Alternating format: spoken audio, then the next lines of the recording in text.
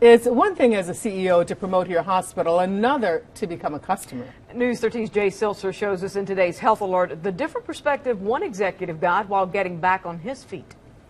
And then we push.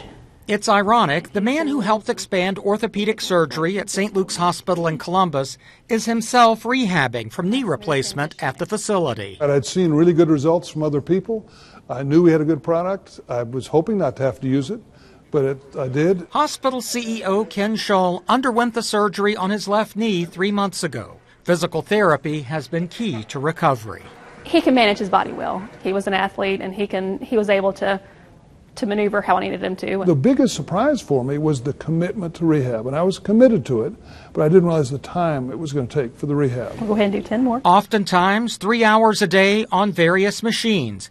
And that's not all he had to endure. I would see Mr. Shull walking down the hallway at work and say, straighten up, really stop limping, that kind of thing.